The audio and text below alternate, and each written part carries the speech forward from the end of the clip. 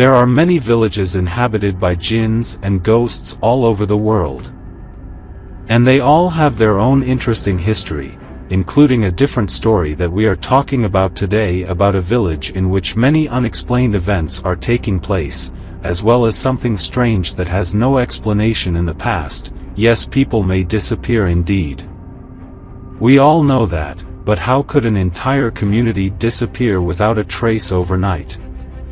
Archaeologists who have examined the area have some theories about what might have happened in that place, but some scholars admit that they are completely ignorant of how this happened. And there is no logical explanation. The locals near the place and not in the place itself are convinced that the people who disappeared from the site had cursed the place with an evil curse before they left, and so it is now haunted. However, there are perhaps more reasons about this story that can shed light on what happened there. The ancient village of Kuldhara, located about 18 kilometers west of Jaisalmer in the state of Rajasthan, India, was once a beautiful and peaceful place. It was founded in the 12th century and is inhabited by a dynasty of Brahmins who, according to their beliefs, have a history dating back 6,000 years. Looking at Kuldhara now and its ruins, it might be hard to imagine that this site was once a thriving place, but people actually lived in that village for more than 600 years before something strange and totally unexplained happened.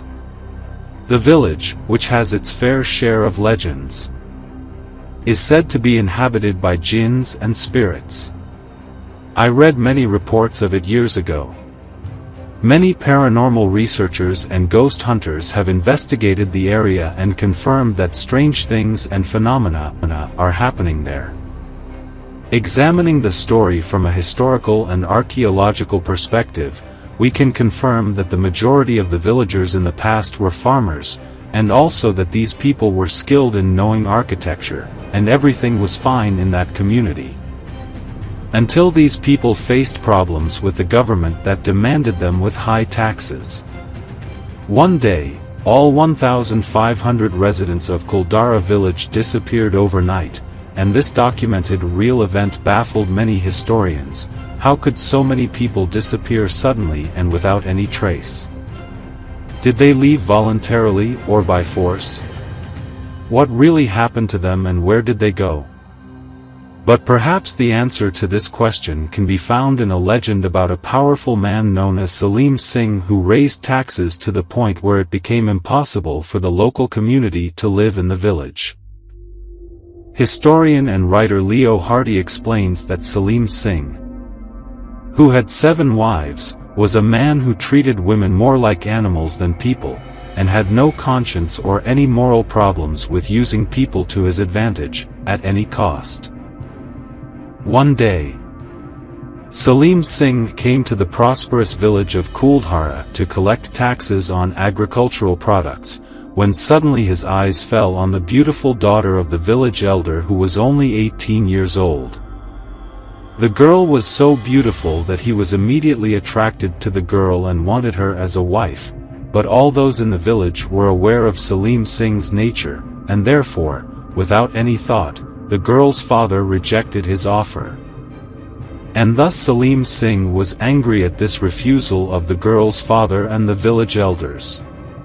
He wanted to marry the beautiful girl at any cost, which made him threaten the villagers and village elders that if they did not hand over the girl to him within a month and by the next full moon, he would attack the village and kill those who stood in his way and take the girl by force, and also imposed heavy taxes on them as a form of revenge.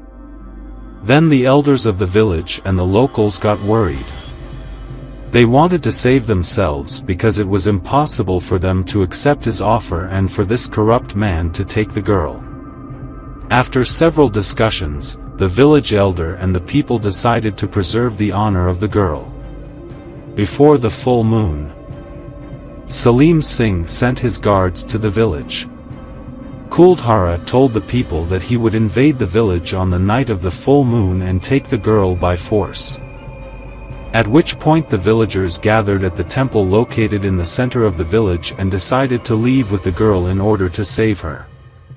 And when the Brahmanas left the village of Kuldhara, they cursed the village with a great curse, mixed with a number of rituals, so that no one could live in it, and if anyone tried to inhabit or settle in that village, he would die, fall ill, or go crazy in a mysterious way, and from that moment no one could survive. In the village of Kuldhara never. Today, many people claim to have heard strange and frightening voices whispering from the ancient ruins, and other scary sounds of unknown origin. There are tales of shadow beings roaming among the ruins. And there are reports of abnormal activities occurring around the village of Kuldhara with the appearance of a being in the form of a scary girl, wandering among the ruins of ancient buildings. A number of researchers in paranormal activities have examined the site and have already spotted some phenomena that indicate the presence of unknown powers and activities in that ancient village.